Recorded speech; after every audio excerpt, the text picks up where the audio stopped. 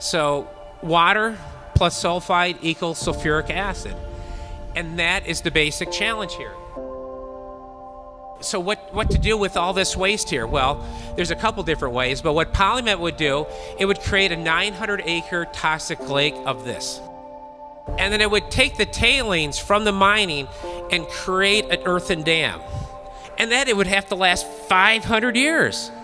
The Pilgrims came over in 1620. That's how long we're talking about. This is a catastrophe.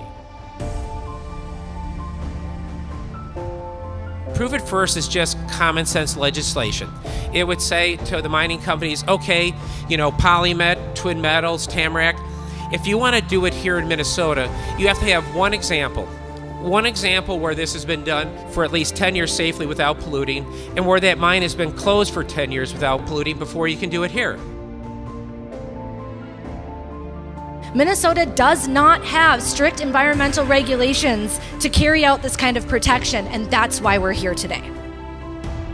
We know that over 57% of northern Minnesotans support Prove It First. Over 60% of Minnesotans statewide support Prove It First. We know 61% agree that mining in areas that risk polluting the BWCA should be prohibited. We know that we want to do this, and as an elected official, it's my job and our job in the legislature here to carry out the will of the people. And if that's not what we're doing, why are we here?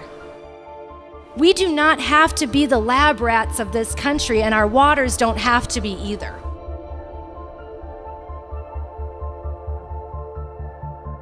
That's why you're here, because you have a sense of political efficacy, you have a sense of civic engagement, you have a sense of civic virtue, and you are here because you want to leave this world a better place than you found it. Thank you for being here today.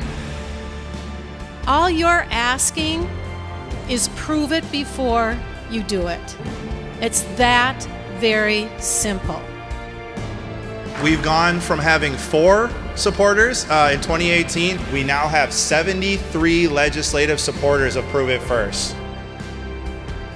I come here today as a miner. Some of the tailings ponds were leaking 50 years ago. They're still leaking today. The mining companies are all gone. The taxpayers of Minnesota are paying to fix up that high water pit. I believe we've been patient long enough. It's time to clean up our mining industry. It's time to prove it first.